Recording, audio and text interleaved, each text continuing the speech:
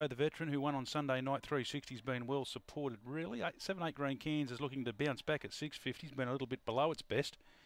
And there's been a spec for 4 Island Girl at 750. Punter's probably thinking she might lob to the lead here early. 2 Noel's Choice at 1300 to 1, Named a Shame. So, now moving in. The favourite in 8 Green, Dustin Sand. Getting 8 Green Cairns on my mind already as the green light is on. Lure in motion. This is race 6, the Tab Sprint. Dustin Sand in 8, the favourite. Set and racing, and Dustin Sand got a good start. Island Girl tries to head out with it, but Dustin Sand carved across and led Island Girl to the first turn. Named a Shame's Heaney going out of the straight. 8 Green Cairns improves now.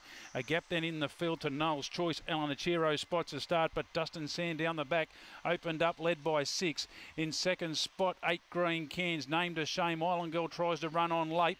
A gap in the field then to Noel's Choice. No Alan Achiro, but up to the turn. Dustin Sand doing it well, the favourite. Holding 8 Green Cairns, and Dust and Sand wins it by 3 on the line to 8 Green Cairns.